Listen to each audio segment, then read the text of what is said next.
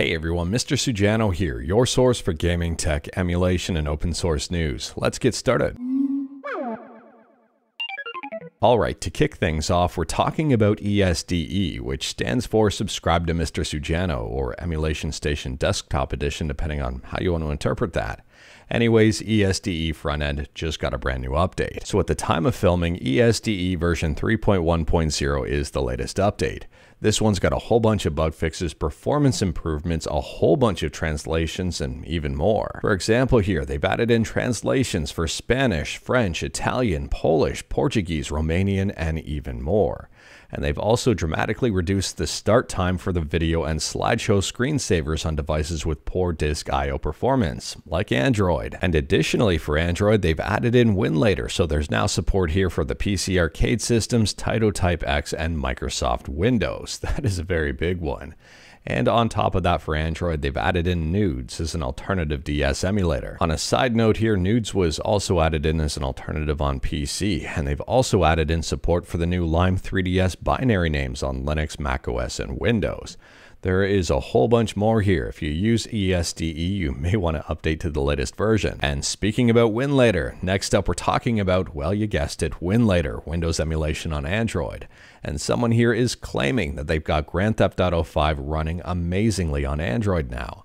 Their device is a Snapdragon 8 Gen 3, they're using WinLater 7.13. And they say they're getting between 40 to 100 plus FPS on their device. They say it's an absolutely flawless experience, no glitches, stutter, or lag of any kind. And based on the screenshots, it seems like they're telling the truth here.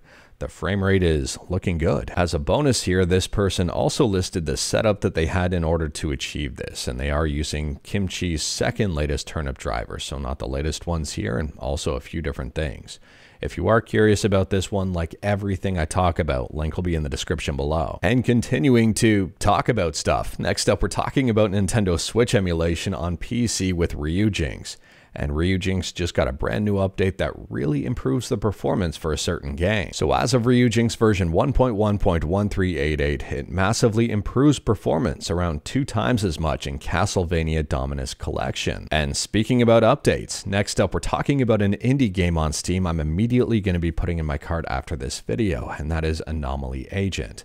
Anomaly Agent just got a brand new update to make it compatible with Linux. Over on Steam, it's got an overwhelmingly positive review score with over 6,000 reviews. So here's their official update note. We are excited to share that Anomaly Agent is now accessible to Mac and Linux users. We've listened to your requests and worked hard to make our game available on a wider range of platforms. With this update, you can now enjoy Anomaly Agent on Mac and Linux operating systems. And yes, it's Steam Deck verified. Anomaly Agent is currently on sale for a whopping 50% off, and it's not very expensive overall. I mean, I think it'll cost you less than 10 bucks.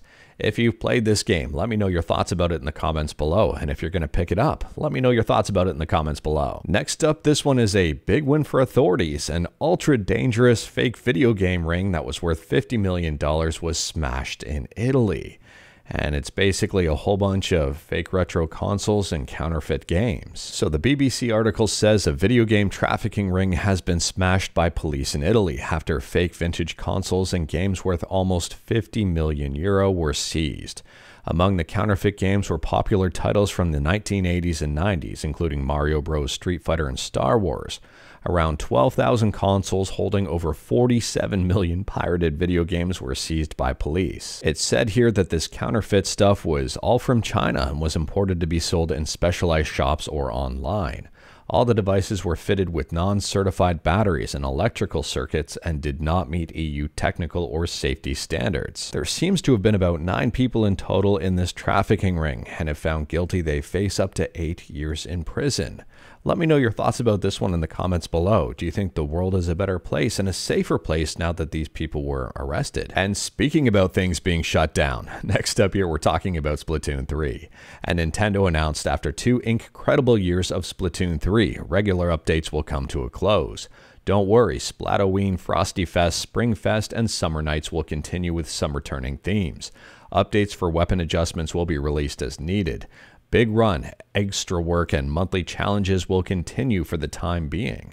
So that's it for Splatoon 3, aside from recurring minimal things to kind of keep the game going. Any big updates are pretty much done. And absolutely no surprise here, someone has leaked that Splatoon 4 is currently in development for the Switch's successor.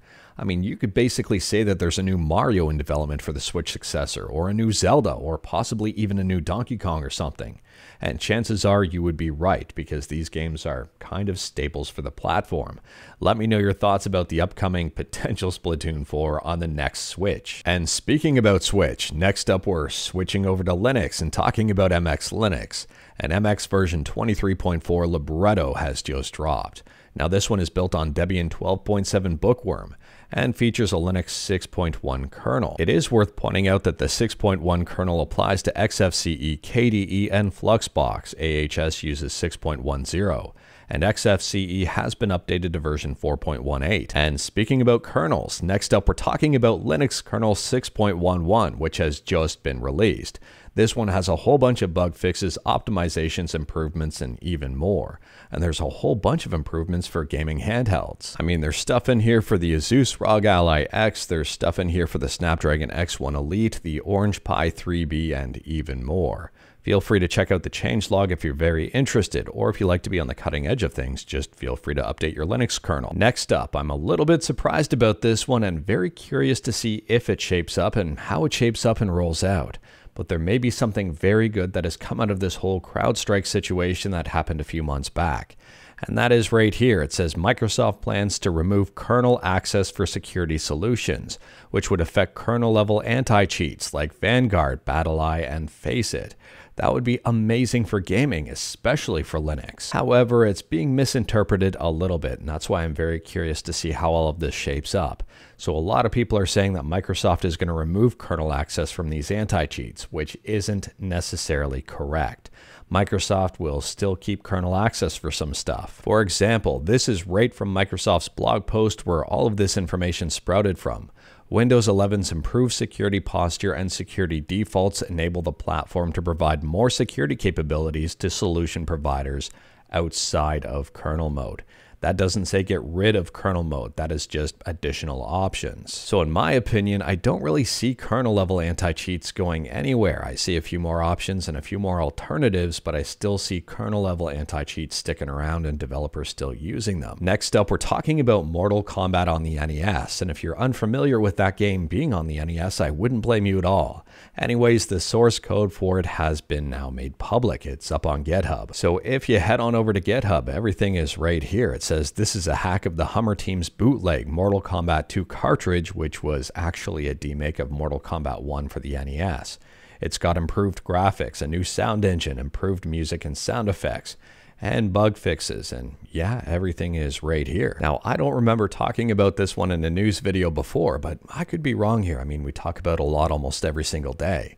But this appears to have been released last year, so I don't necessarily think this is brand new.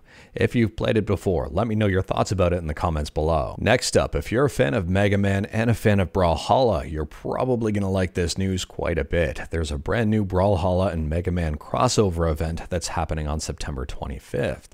I am very curious about this one. It's been a while since I played Brawlhalla, and I may pick it back up again just to check out this Mega Man collaboration. And last up here, we're talking about Game Boy emulation with PyBoy, and PyBoy is a Game Boy emulator written in Python and just got a brand new update. So at the time of filming, the latest update here is version 2.3.0, and the big thing about this update is the addition of GameShark cheat support.